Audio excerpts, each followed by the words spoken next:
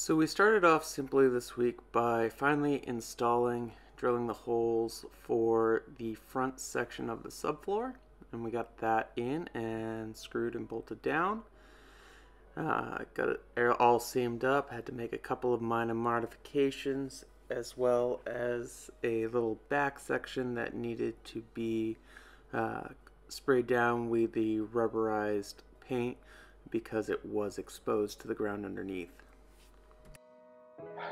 Okay, so we got a new tool just delivered. Table saw.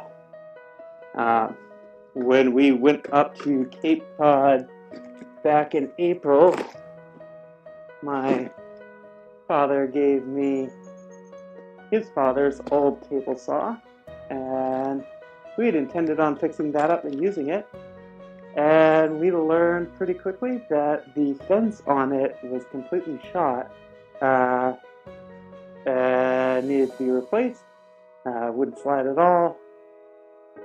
So tried to order a new one, and a new one would have cost $444 I don't get it whatsoever.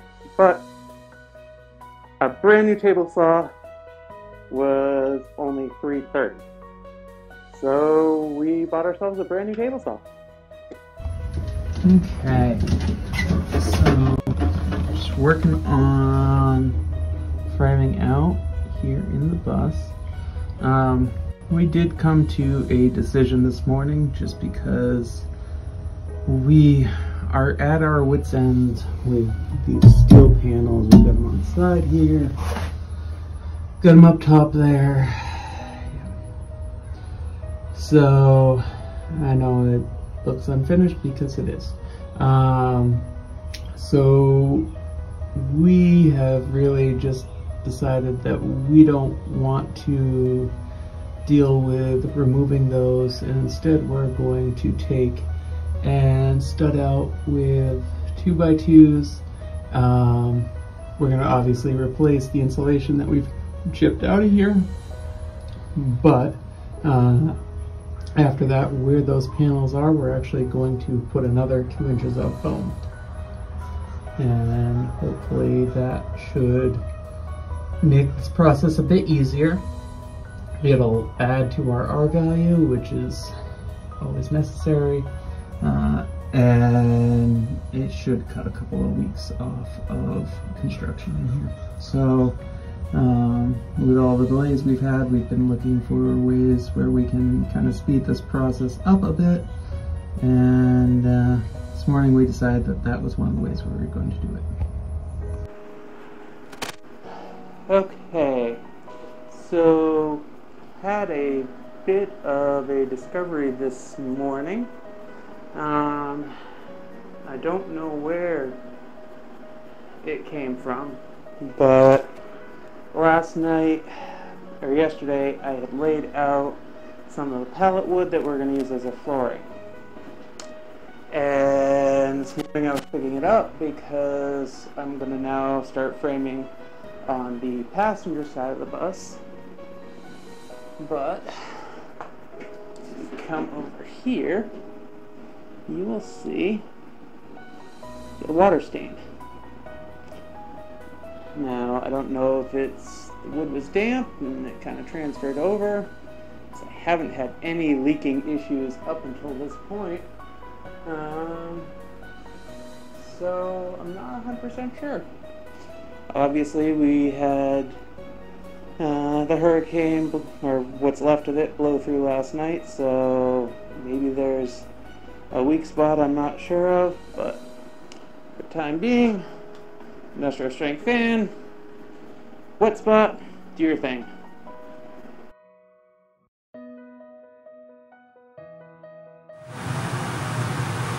Okay, so just getting going this morning. Gonna finish up hopefully the framing on this back end. Christy's taking some measurements to make sure that we don't have to add any supports in for our insulation. on these lower panels. And then we will be getting the unit strut mounted up on top, and that would be a successful day if we got that. So, we've been doing this for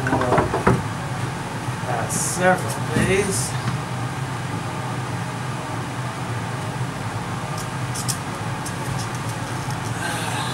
It's a slow process, but it's root.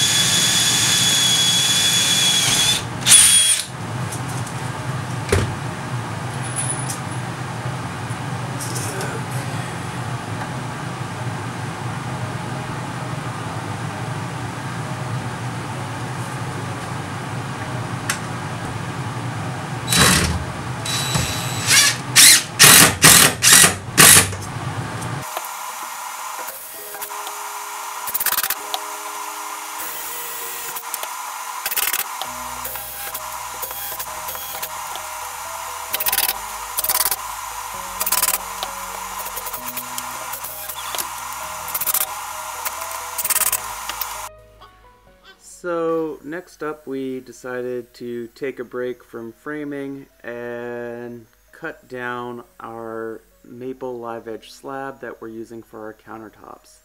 It's 104 inches long, a lot longer than we actually need, but we wanted to make sure we got the best pieces of it so we could decide kind of what section we wanted to go with within the board. We ended up taking a few inches off at each end because we had discovered some cracks after we sliced through it. Even though we are going to be filling it with epoxy, we just wanted that slightly cleaner look. So we quickly ran this through, and Christy had her first little nerdy moment about what we were doing on the bus.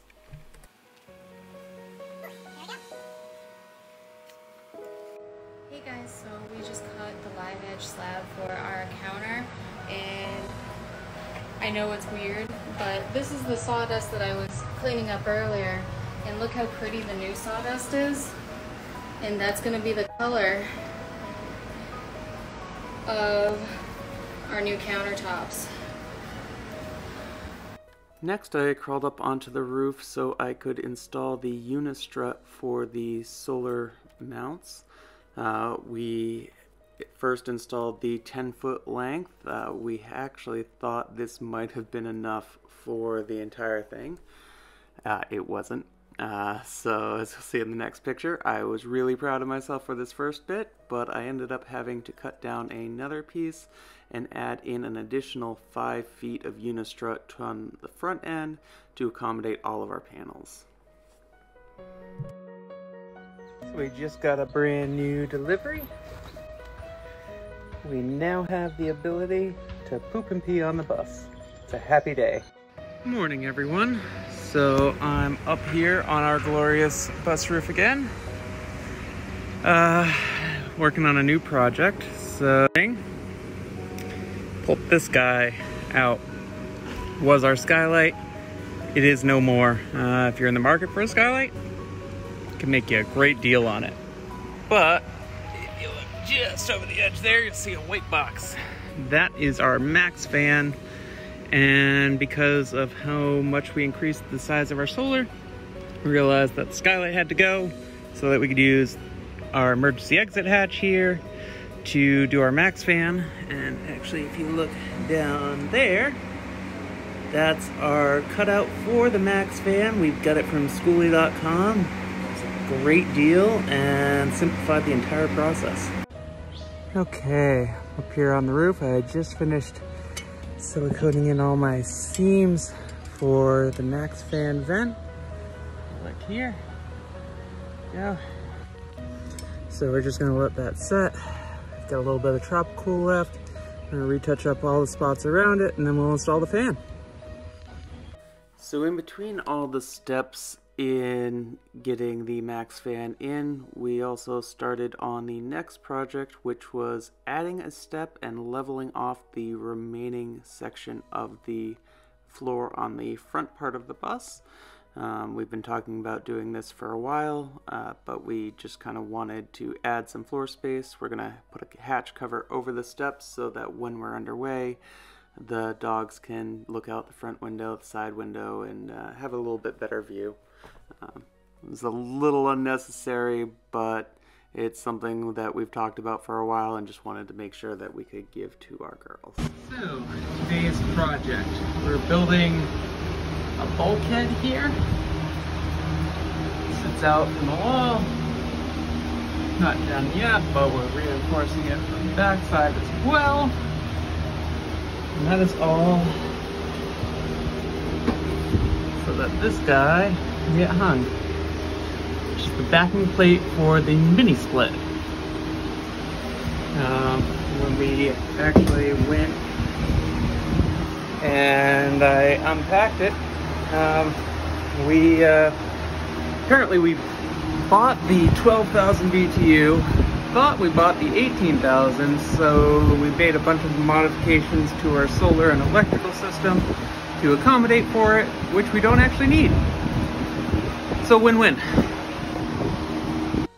So after I finished framing the bulkhead, I looked at the thermometer and saw that it had gotten up to 117 degrees on the bus. Decided that it was probably best for me to get inside and cool down a bit, so I went down to the basement to start finishing the wood for the live edge countertops. Now we sanded this down to 80 grit. We wanted to get rid of the marring, but didn't mind if there was a little bit of surface scratches from the 80 grit paper, as we're going to be doing a flood coat. We wanted to kind of get a visualization of what the table was going to look like, so I laid it out on an old workbench that I had, just so that Christy could see what we were going to be envisioning and working with. Friday morning, I went out bright and early to Lowe's and picked up a slab of melamine so that we could build out the form to pour our epoxy table. Here you see I've already constructed the form, and I'm simply caulking all my seams to make sure that none of the epoxy is going to leak out on me. It was a bit of a process to get this all constructed. First time working with melamine, I had no idea exactly how heavy this stuff was, but it's what everyone has recommended for us through this process, so I went with a recommendation. Pour the glass in. We're just about ready to pour.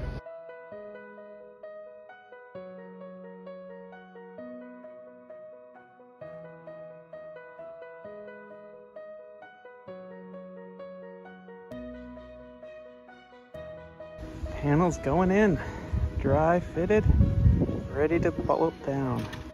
So on Saturday, our friends Jeff and Nicole came over to help us get some work done on the bus.